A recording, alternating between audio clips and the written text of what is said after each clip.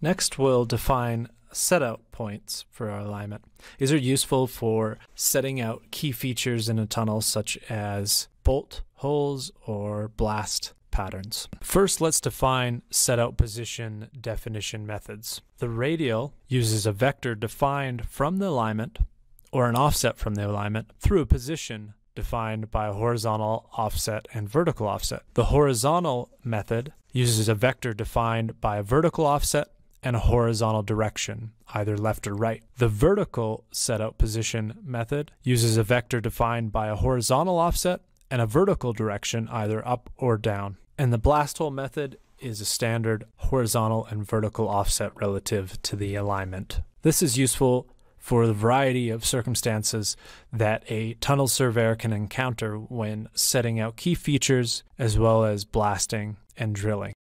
In this case, we'll select the setout positions and we'll add. We'll start with station 1200 and we'll end at that same station, and we'll add a blast hole here, but there's other methods we can choose from. We can choose to code that point as well, so we'll give it a code of BH for blast hole. We'll apply a horizontal offset of -1 and a vertical offset of 1, and then press enter and you'll see that position stored. This will create a point on that TXL design.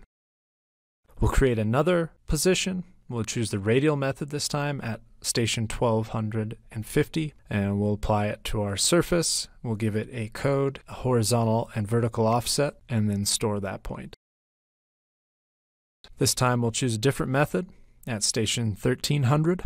We'll select the horizontal method, enter a code and a vertical offset, and as well a horizontal direction for that setout position.